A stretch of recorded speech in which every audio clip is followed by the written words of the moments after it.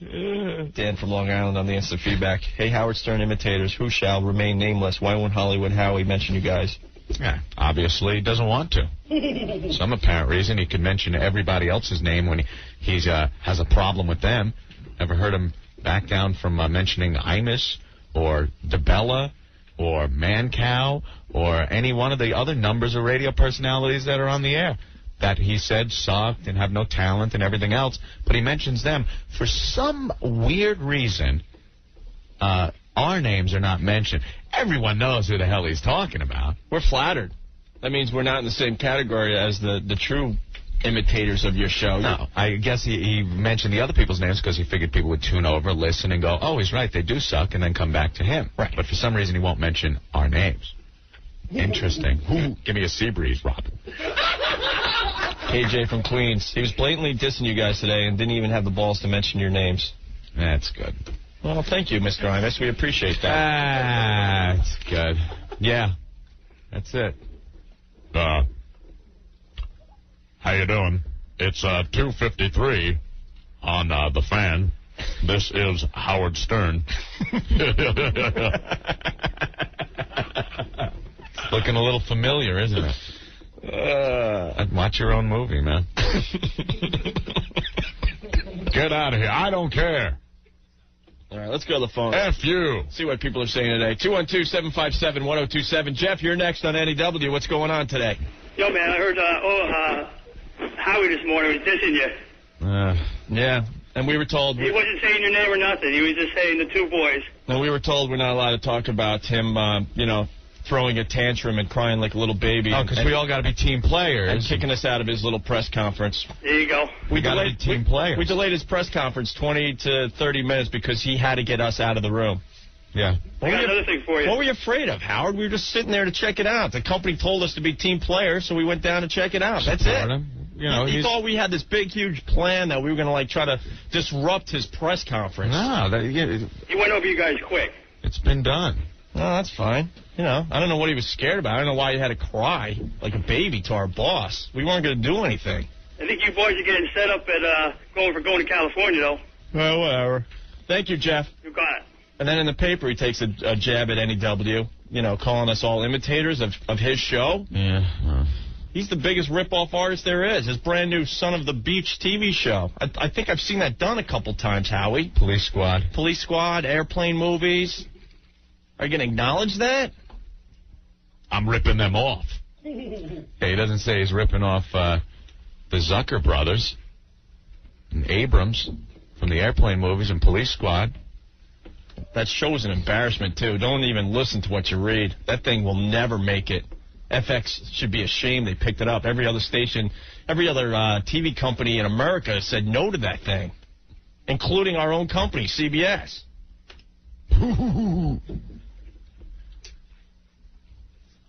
And we're supposed to be team players and not talk about it or anything. But we weren't. We didn't yesterday. We weren't going to today. But if he gets on the air and starts talking, I don't want to hear no names were mentioned because, God damn it, you know who the hell he's talking about. So what, are we supposed to sit here like a couple of pussies? I'm tired of it. The funny thing is the company thinks we're not team players. I invented television. So we figured, what the hell, let's break the ice. We'll go to his press conference. We were invited as a radio station. Yeah, so we have the proper credentials and everything. We went down there. Back. We're like, okay, the company doesn't think we're team players. Howard's doing a press conference. I want to check it out. So we sat in the back row. We didn't even make a scene. No, we weren't going to sit up front and try to make a big scene. We were in back. Like you're at a camera range or anything. If we wanted to start a scene, don't you think we'd sit up front where the cameras were or something? No, we just wanted to sit there. Excuse me, Howard is a celebrity, in New York City and the country. He's a celebrity. It's newsworthy. We're down there checking it out. Not for long. No. Wasn't long before Mr. Security Man escorted us out in front of everyone. Made us look like two complete idiots. I invented the press conference, Rob. You guys should have saw the looks we got when we were getting escorted out. That was, guys, just like we were the scourge of society. And we weren't even going to do anything. We just wanted to show our support.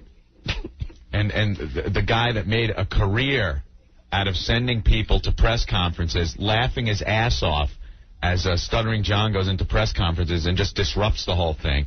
And he would just laugh. And if anybody else threw Stuttering John out, what would Howard say? Oh, those pussies can't take it. Don't want to face me? Don't want to face John? Don't want to face... Oh, you throw him out. Yeah, what's the matter? You can't take it, you pussy? We were just sitting there to watch.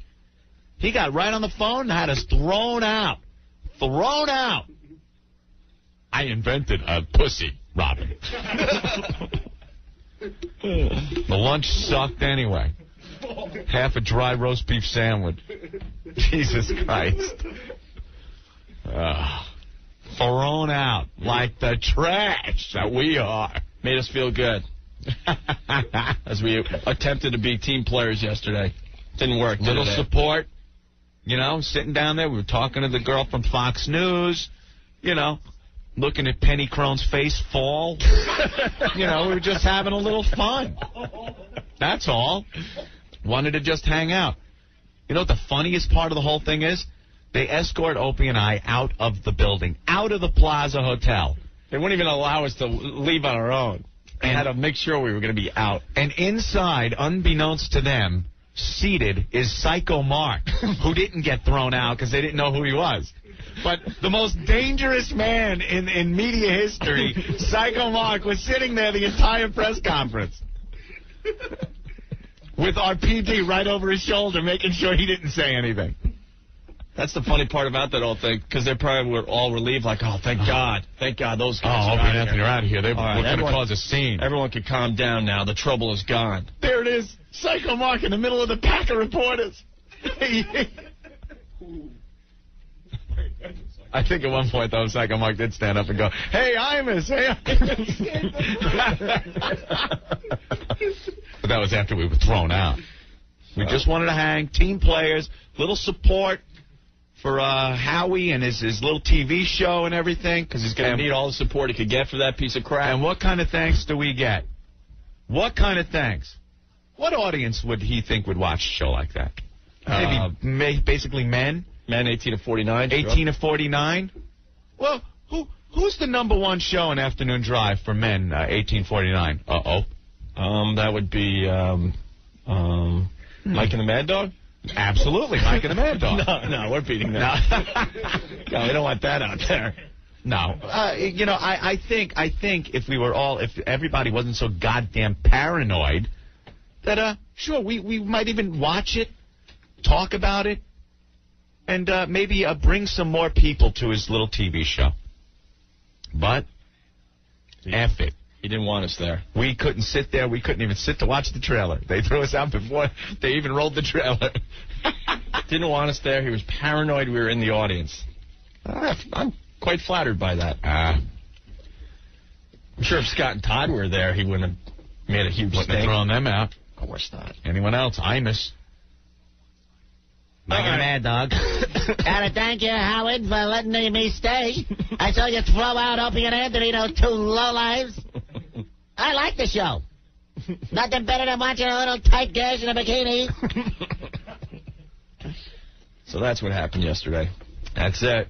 You're right. We weren't going to say anything, but, I mean, we can't sit back like idiots while one side gets to lambaste us. It's just the way it is. Thank you. Thank you. All right, Andy, can we give away a few of these? Because we definitely got to move on here. O&A talking out their ass. No, we're not. All right. We just talk the truth. Talking out our ass. Isn't that funny? You just say what happens, yet we're talking out our ass. Bob, what's up? Yeah. Hey. All right, I called Bob. you guys before. You guys know my voice. Yeah, of course. I know. You trash us all the time. Now, without just being an idiot puppet, explain your point. All right, here's my point. And please, I won't curse, so don't... I've called you guys in the past. You know that. Yes. I listen to you a lot. I work and I listen to you guys all day. Okay. I listen to Howard my whole life. Yes. You guys 100% steal bits. And I'm not talking about borrowed bits. I'm talking about you take exact incidents that he has done, bits he's done. Like? What? I can name a million of them. You want a couple? Give us a couple of examples of how we've done exactly what Howie has done. You guys had a guy in there one time, and you had another guy eat a Twinkie out of his ass, I'll say, if that's allowed. It's like the Jackie eating the marshmallows out of another guy. That never happened. I'm telling you, I heard it on your show. Who a ate Twinkie out of... You guys had the two freaks come in. The one guy had to eat marshmallows out of or a Twinkie. That's not true. It is true. I heard it. I'll tell you what happened. We had a big fat girl come in and sit on a cake, and a guy had to eat cake off her ass for tickets. Now, if you want to, in some convoluted way, try to make it like that's exactly what Howard did, then Howard invented breathing and walking, too? No, that's being... you guys, well, you're being a little vague. I'm not being vague. You guys are telling me that you don't see any resemblance to your show to his show. A resemblance? Sure. How about like an identical twin resembles his brother? Hey, Bob. Yeah. I could bring up stuff that he flat out took from us. Name one. All right. You'll never convince him. No, it's not. That's not true. Remember the time Howard and the crew were wearing Depends until someone leaked? Yeah. Ant and I did that bit. In Boston 3 days before he did. And we had all our listeners pound his fax machine, yelling and screaming. I know. You guys listen to him probably as much as I do. I'm just saying, it works both ways. But true? Probably did. Anthony, I still hear you mention every show he does every day. Now, honestly... Wait, Bob, please now listen to me for a second. I will listen to you. If you want to say that I am not up until he's off the air. I get up probably 9:30. I go right to the computer and start trading stocks. Anthony, I don't listen. Yesterday you mentioned stuff he said on his show. Like what? Yeah, with and I know you said it again today with the sea breeze. Yesterday you mentioned him talking about California. Now, you're not hearing the show or somebody's giving you a transcript of the show? No, I'm hearing from other people around the station that go, what a fag, he's drinking sea breezes. Sure. I hear that, but no, I Bob, trust me when I tell you, I've known Anthony for a long time. The guy, it's not possible for Ant to get up there. I'm not up. I'm not up to listen. Please understand. It's not that you're not going to convince me. Do people feed us a line or two around here that they might have heard him say? Sure, of course. I'm not going to lie. But I haven't listened to his show in a very long time. I checked him out right after he announced the whole separation thing. Definitely. And I went on the air and said it was some of the best radio he's done since like. And I remember you saying that. Since like '88. But I remember you saying that and saying that he needed higher ratings. I remember you saying that. Needed higher ratings? No, you said it like this guy needs anything else to talk about. He has such high ratings. Now his ratings are even higher. You were complimenting him. I've complimented Howard enough, and we're sick and tired of, like, hearing Howard cry about us. So no one else can do radio in New York except Howard. That's not true, but I'm saying it's like singing I Want to Hold Your Hand and saying you wrote it. You guys do exactly what he does. That's not a fact. I listen to you. I tell you, I listen to you all the time. Bob, you're delusional if you... I'm not delusional. No, listen to me. Listen to him my whole life. Listen to me. Exactly, and that's why you think like Anthony, this. I thought you were getting divorced because you got divorced. Yeah, that's what it is. I mean it. I'm really taking it a little far. To tell you the truth, when he announced that he was being separated and no one knew before that, I'm like, Jesus Christ. At that point, I'd been out of my house for about 2 months. So I'm like, copying you?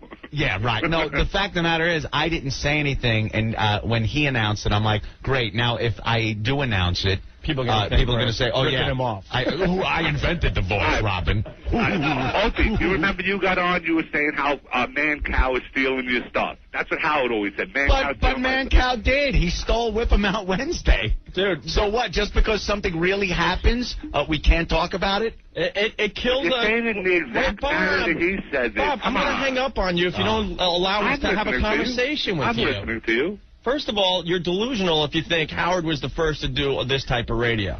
He has all you guys brainwashed thinking that he invented all this stuff. Well, I almost cursed. This crap has been going on a lot longer than Howard. I used to drive in '83, '84 when he first came around. I listened to radio morning, noon, and night. I drove for 10 hours a day. There were guys doing... There was nobody around here. There were guys doing lesbian stuff before. I promise you, I was fanning the radio. That's why I listened to you guys. There were guys doing lesbian radio before Howard. I know that's hard for you to swallow, but it's true. If you want to do some research, look up Steve. Not that important to me. It's just that it's very evident that you guys are doing exactly what he does. If you should have all the facts, though. But you guys used to make fun of him with the lesbians, and now you have lesbians in there every day. I never made fun of that. You definitely did, and I heard it with my own ears. I'm not hearing it secondhand. With this guy's logic, though, it's like saying, oh my God, look, one baseball player's ripping off another one because he goes out there and hits home runs. No, but what I'm saying is one baseball player is copying another player's style when he crunches down like Joe Morgan. That's what I'm saying. You're taking an exact style. Exact. No different. That's not true. That's your opinion. No, you're going to tell me that... Well, Bob, I don't even have to defend our show. All I know is there's enough people out there that listen to us and know what the deal is, that we do come up with a ton of original stuff.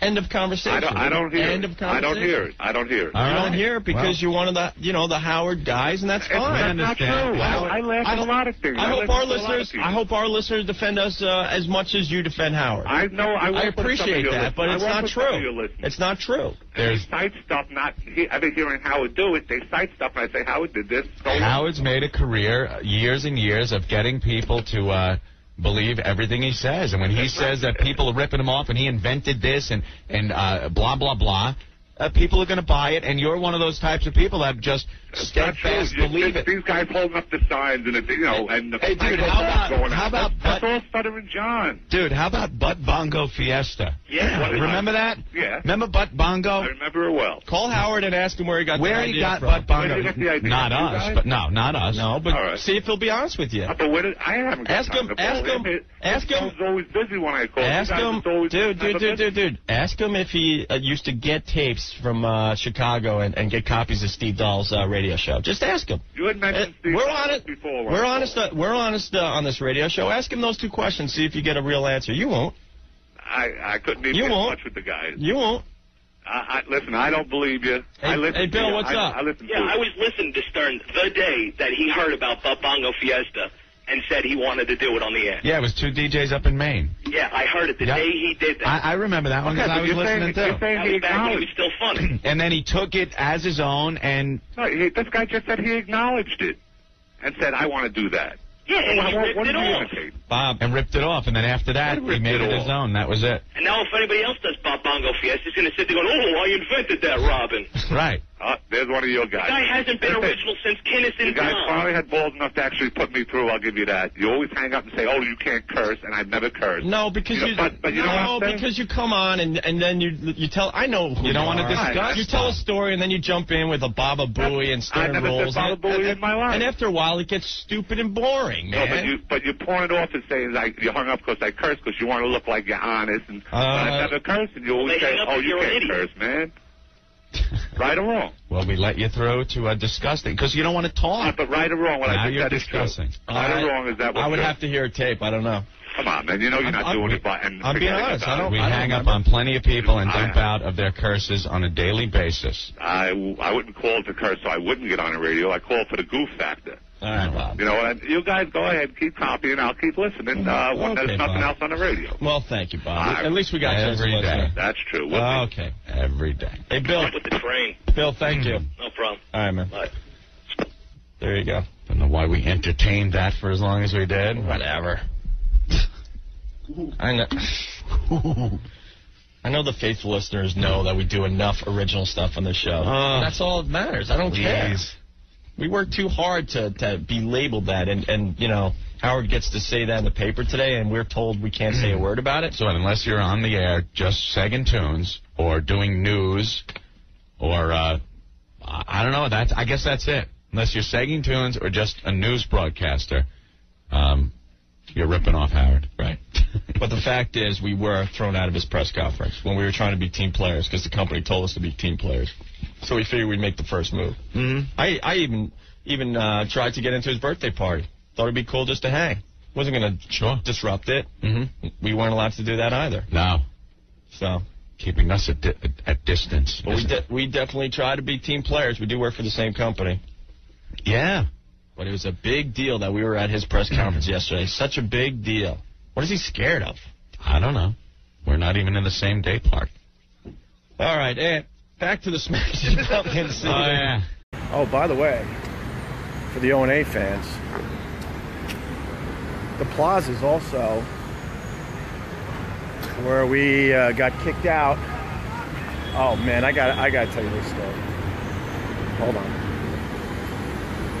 So back in the day, this stupid Howard Stern, we were working at NEW. Here's the front of the Park Plaza. And Howard was doing a press conference for his TV show, what was it called? Son of a Beach or something like that? Another one of his projects that failed miserably, by the way. But he's the king of all media. So me and Anthony decided with our guys that we were going to go to the press conference. So we went during lunch, or before our show at NEW. I think it was around lunchtime. So we were in there, and they were getting ready for the press conference. Me and Anthony were sitting in the back row. And then word got out that we were there, and people started coming up to us. And a lot of the Howard people actually were like, we're big fans, but are you guys going to do anything? And me and Anthony were like, no, we're actually here just to check it out. Because back then we were actually trying to play nice with Howard because we were working for the same company. And long story short, we're like, why isn't this press conference starting? And it's getting later and later. Me and Anthony grabbed sandwiches. We're sitting in the back. We're like, what the fuck, man? And we truly weren't going to do anything. I would love to say we were, because that's a better story, but we honestly just went to check it out and maybe, you know, show him like we all could be cool. Don't need to work together or any of that shit, but we could at least be cool if we worked for the same company. So then we get a tap on the shoulder by security guys and like, come with me. And they walked us out of the plaza. At that point, right in front here was a limo. Howard Stern was waiting in his fucking limo until we got kicked out of the press conference. He basically, it's not basic because I know, because he called up my general manager, Ken Stevens, at the time, screaming at him, going, get those fucking guys out of the plaza. And then he told the other people, I'm not going in there until those guys are removed. True story. And then we got in a ton of trouble, even though we swore that we were not going to do anything.